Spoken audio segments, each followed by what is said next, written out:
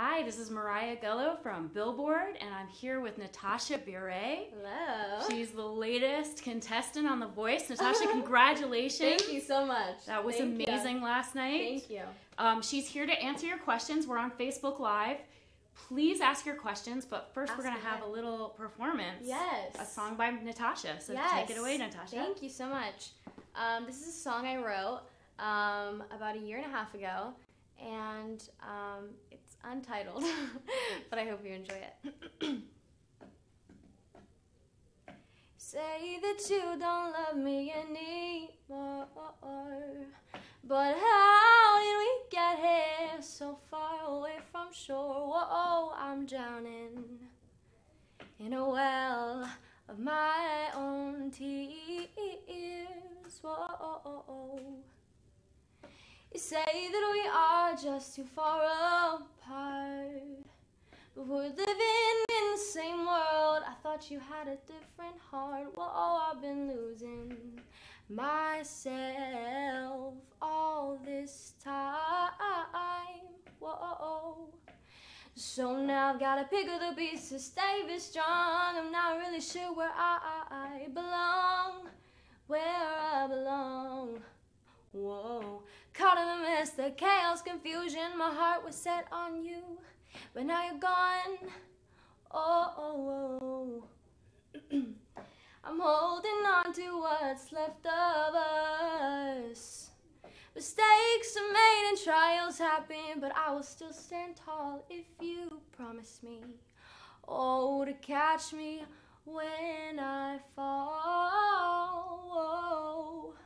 So now I've got to pick up the pieces, stay be strong. I'm not really sure where I belong, where I belong. Oh, no, caught in the mess, the chaos, confusion. My heart was set on you, but now you're gone.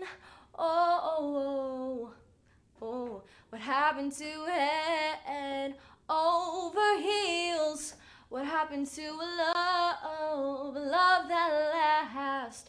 What happened to us? What a sight we would be. What happened to the memories of us? Oh, now I've got to pick up the pieces, stay be strong. I'm not really sure where I belong, where I belong. And caught in the mess, the chaos, confusion. My heart was set on you, but now you're gone. Oh. Caught in the mess, the chaos, confusion. My heart was set on you, but now you're gone. Oh, now you're gone.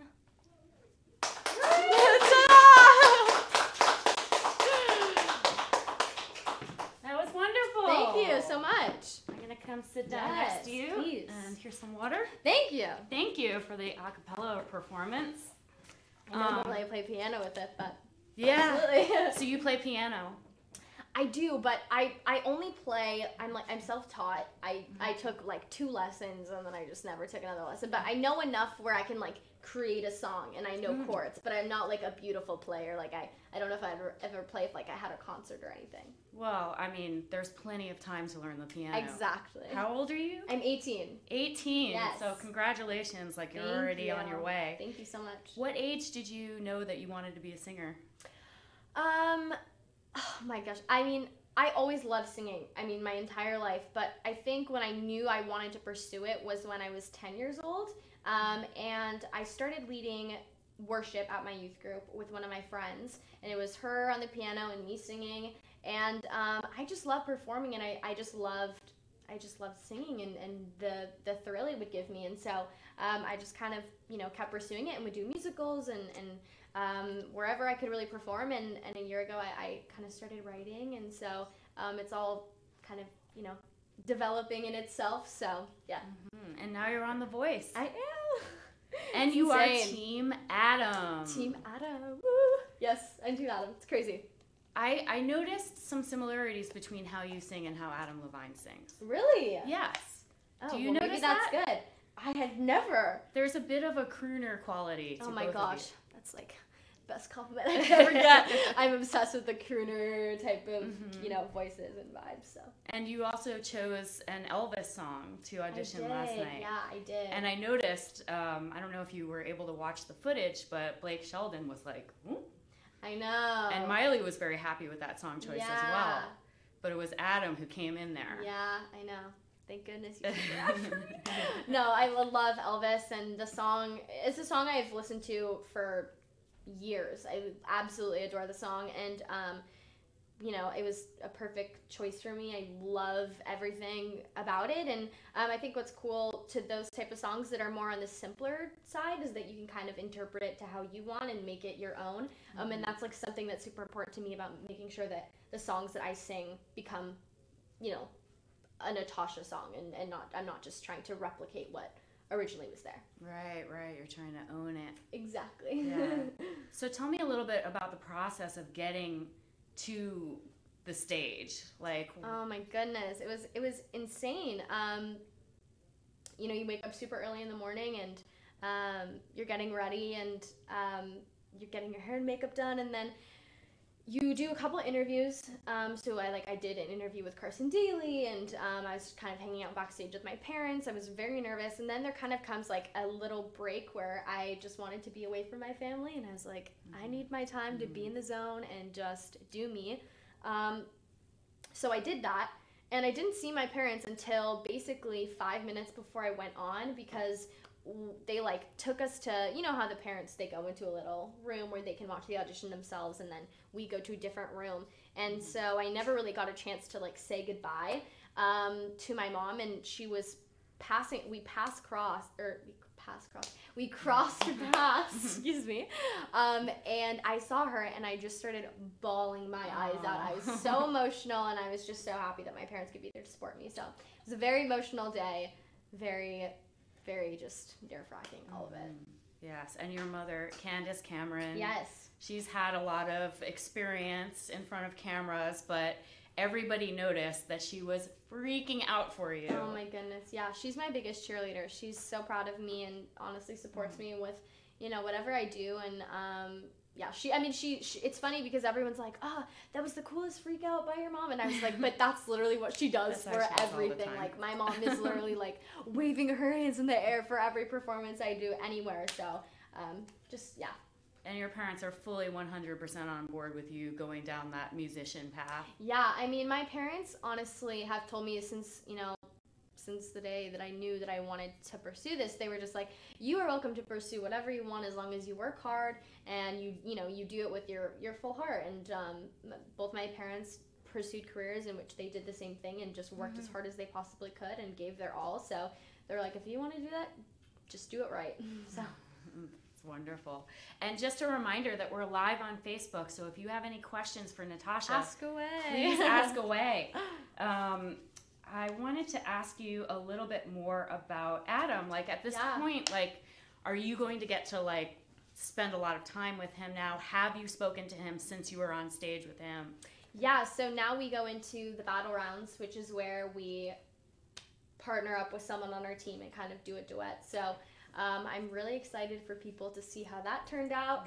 And yeah, Adam's been really great. He's an amazing coach, gives great advice, and it's his 11th season on the show, so he knows what he's doing, and yes, exactly. So to have someone who really knows what they're doing, and also just someone who I'm a huge fan of. I'm a huge fan of Maroon 5. I have been since I was super little. I have videos of me lip singing in my room to Maroon 5 songs with my brother. So I was just, it's amazing to have that whole And experience. Are those videos on YouTube yet? Oh my gosh, yes, there is. There's one. Oh my gosh, it's so funny. There's one on my Instagram, and my brother and I are fighting for the camera because we both want to be lip singing, and I end up smacking him super hard to get out. It's really funny. But yeah, there is one on my Instagram if you guys want to check it out. Nice. And we have a question from Facebook. We do. Emily asks, what kind of songs do you want to sing on The Voice? Emily, good question. I'm honestly open to singing any songs in The Voice. I think I definitely want to try to broaden my range and try different styles. Something that I love is more of the old-timey kind of Ella Fitzgerald kind of songs, which is stuff that I normally don't sing, but I really love her voice, and she's someone who musically inspires me, so she's someone I'd love to do like a cover of or any of her songs, but I really love like pop alternative songs, things that I can kind of turn around and make my own. So if that answers your question. Do you have any genres that you like to avoid, or anything that's really challenging for you? I don't know. The only real genre that I just will not sing for is country music. I don't know why. I can't get on board. I don't know. It's the only one. Even though I think Elvis is actually like parts of him are considered country. Yes. So then true. I'm like, but from those yeah, roots. but I'm not like an old like.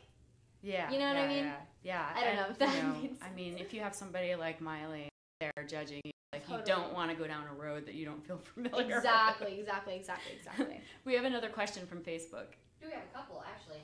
Cool. The first one is, how old were you, from Serena, how old were you when you decided you wanted to be a singer?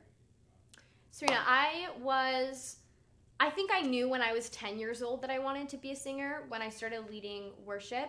I would say that's probably when I kind of knew back then that I always wanted to be like in the entertainment industry. Just looking up at my mom, I knew I always wanted to be in that realm, but I don't think it was until I was 10 where I was like, singing's what I want to do. Nice. Another question. We do. Layla asks, she says she's been following you for 2 years now, and she was wondering, is there any instrument that you don't know that you want to learn? All of them. I actually don't really play that many instruments. I just play piano, but like barely. I would love to either learn to play, the guitar, but like just so I could write music. But like besides that, I would love to learn either the cello or the violin. Those are two of like, I'm just obsessed with the sounds of both of them, and if I could play them, that would be a dream come true. I mean, if you learn the violin, you might have to start singing some country songs. I know, true. So true. Another question from Facebook. We do. Chloe asks, where do you pull your emotion from when you sing? I think I pull from a lot of different places. I think I pull from when I'm singing a song and the music will genuinely, maybe that's not the right word. It makes me feel something, and I'm not sure what it's making me feel, but just maybe it's the chords, the notes, the progression. I don't know what it is, but I'll just pull emotion from there and how it's genuinely making me feel. And then a lot of times it's the lyrics and trying to relate them to stories in my life and how they kind of incorporate. That's like pretty much 99% of how I do it. Because I think when you're singing about something, to really make it real, you have to pull from experiences that you've had and things that have been difficult or exciting or anything like that. Nice. Another question from Facebook. Yeah, Carson asks, if you could duet with any other artist, who would it be? I got asked this Not question. including your duet that's coming up. Right. Oh, but that one is a good one. I think I got asked this question today, and I think that it would either be Ella Fitzgerald, Frank Sinatra, or Amy Winehouse. I know that's a lot of people, but those are some heavy hitters. Oh my goodness, they are just, I could listen to all three of those people for forever. I'm obsessed with all of their voices, and they've all musically inspired me, so I think that's who I would probably choose that's wonderful. for a duet. One more question. Joanna wants to know, who is your biggest female influence in your life? I think my biggest female influence would be my mom. She's influenced me in many ways. I think just growing up as a mom and just, her being a mom, she's obviously influenced me. I think also just being someone who is in the entertainment industry, I think that definitely plays into what I want to do and her helping me. But also just, she's a woman of faith and encourages me in my faith also, which is super important. So I think in all aspects of my life, I would look to her for, anything. Oh, that's lovely. And then Natasha, for those of us who don't have amazing mothers like yours, do you have any advice for aspiring singers? Yeah, I would say it's like I'm going to give advice that I would give to myself. I think work extremely hard as you can if it's your passion. I think really put in the time and just try to learn as much as you can, whether it be like an instrument or how to read music or anything like that. Just try to learn it, and then just be yourself and be who you are in music, because I feel like a lot of people will kind of go through, you know, times in their life where like people want you to be a certain way, and if you're true to who you are and that's the most genuine you, that's the most appealing to other people because you're in your element and that's who you are. So I would just say work as hard as you can, and just be yourself. Authenticity is key. Exactly. Natasha, thank you so much for being Thank you here. so much Good for having luck. me. Thank you. We look forward to seeing what happens on the